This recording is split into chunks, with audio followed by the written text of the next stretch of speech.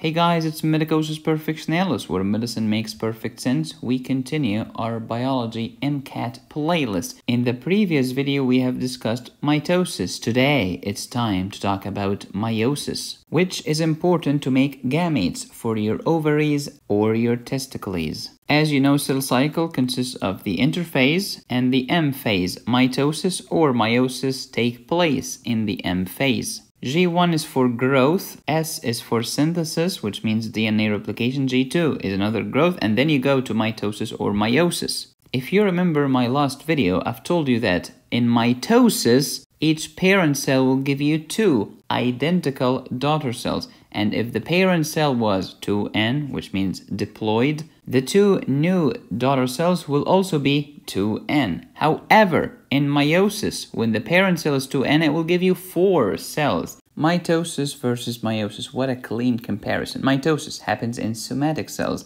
but meiosis, sex cells, gametes, your ovaries and your testicles. Mitosis is not involved in sexual reproduction, but meiosis, of course, is involved in sexual reproduction. Mitosis will give you 2 diploid cells. Meiosis will give you 4 haploid cells. Mitosis has just one round of division, just one cycle, but meiosis has 2 rounds of division. The first one will give you 2 haploid cells. And then, during the second round of division, they will give you 4 haploid cells. And that's why we call the first round of division reduction division, because we have reduced the cell from 2N into N. However, in the second round of division, it's called the equatorial division. Why is this? Because it's equal to the parent cell. Here is haploid and haploid. If you remember, mitosis had 4 phases: prophase, metaphase, anaphase, and telophase. However, meiosis has 2 rounds of division. So how do you differentiate between the 2 rounds?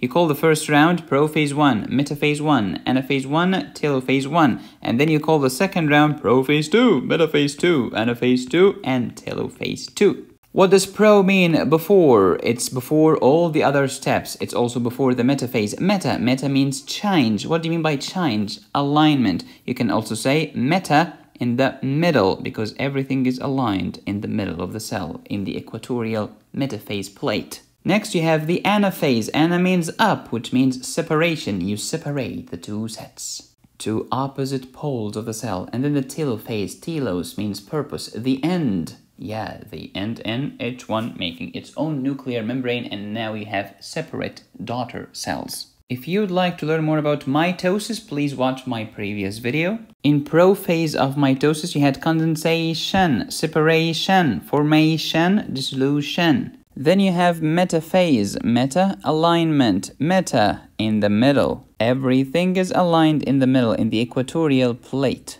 Mitosis, anaphase, ana, away, ana, up, separation, separate me, split each centromere into 2, separation of the sister chromatid, and then the kinetochore fibers will shorten, pulling the sister chromatids to opposite poles of the cell. Mitosis, telophase, telos, the purpose, the end, which is the opposite of the prophase, the beginning. In telophase, you have disappearance of the mitotic spindle, formation of a nuclear membrane, formation of cleavage furs, and uncoiling, decondensation of the chromosomes. The parent was diploid, and each daughter will be diploid because this is mitosis. However, in meiosis, the parent was diploid, but the daughter will be haploid. That was the story of mitosis in a nutshell. Remember, just 1 round of division. However, in meiosis, you have 2 rounds of division. Here's the first round, here's the second round. Everything in the first round is called 1, prophase 1, metaphase 1, anaphase 1, telophase 1, and then each one of the daughter cells will go to round 2. And then you have prophase 2, metaphase 2, anaphase 2, and telophase 2. Prophase 1 is way different from prophase of mitosis, because here in prophase 1 we have a new phenomenon of crossing over. Look at this beautiful chromosome and this beautiful chromosome. They basically hug each other, and they exchange pieces of the chromatin, and then you get new, which looks weird.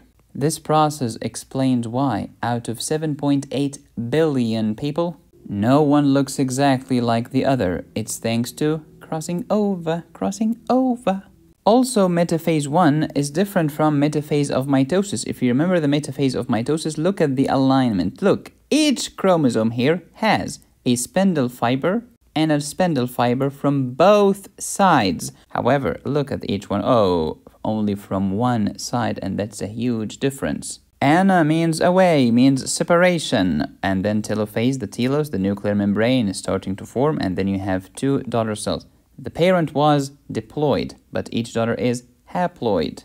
And this was the end of round 1. Round 2 will start for each one of the daughter cells. This will go to round 2, and this will go to another round 2. Let's just take one of them. You go to Prophase 2, Metaphase 2, Anaphase 2, Telophase 2. Basically, these are the same as mitosis. There is no crossing over. Each chromosome is connected to two mitotic spindles from both sides, etc., etc. The only difference between Meiosis II and mitosis is, what did you begin with? In mitosis, I started with 2N diploid, but in Meiosis II, I started with a haploid, and the rest is freaking history. So meiosis started with 2N diploid and gave you 4 haploid cells. So if the parent cell was 46 chromosomes, each one of the daughter cells will be 23 chromosomes. Oh, but hey, Medicosis, this was 46, but if we add all of these together, they are 92. Oh yeah, this is the whole point of freaking replication, doofus.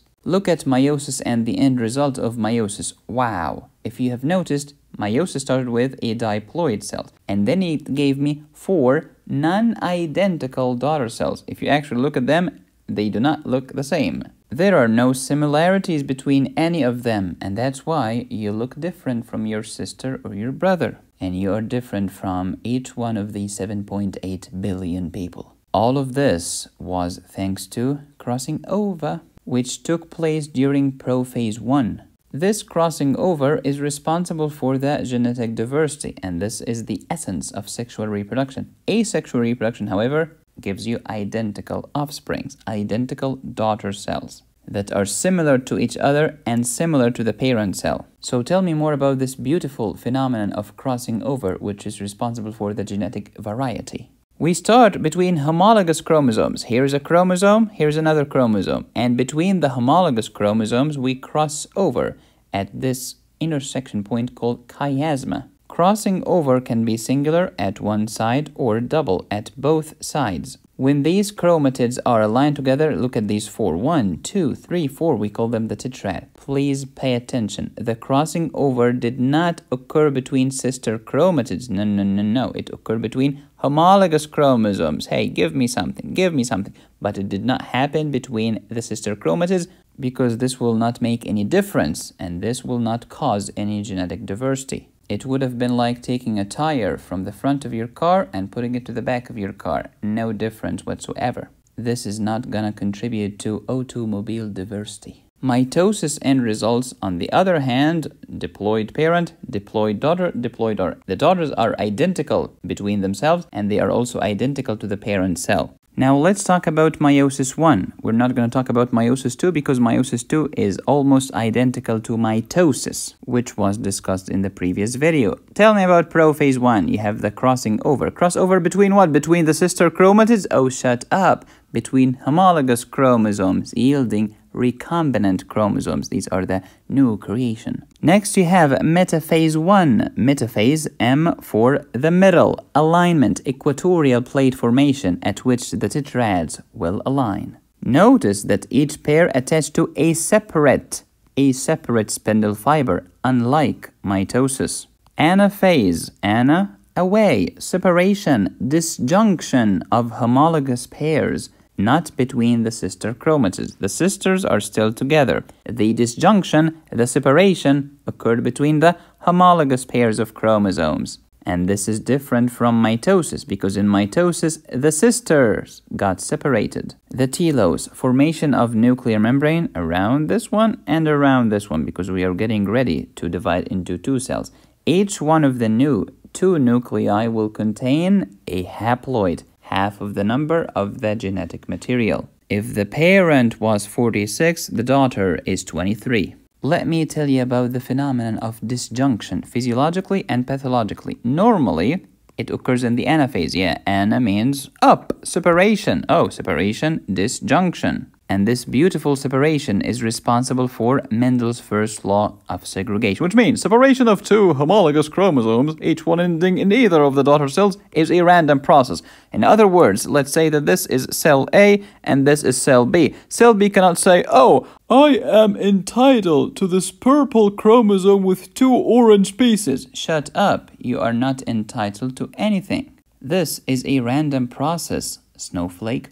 Pathologically, when disjunction doesn't happen, we call it, guess what? Non-disjunction. Oh, look at this. Instead of separating them into equal pairs, oh my goodness, here is 1 and here are 3 out of the tetrad. So instead of giving me 23 cells, now one is 22, one's 24. Oops, let's imagine that this is an ovum. Okay, get it a normal sperm, which is 23. Now 23 plus 22 equals 45, a condition known as Turner syndrome. How about the other abnormal ovum? The other abnormal ovum is 24. Match it with a normal sperm, 23, and now you get 47, a trisomy. A condition known as Down syndrome if it's trisomy at chromosome number 21. What if the trisomy happened at chromosome number 18? This is called Edward syndrome. How about a trisomy at chromosome number 13? This is called Patau syndrome. Most excellent students only know those 3 trisomies, but in fact there are bazillions of these.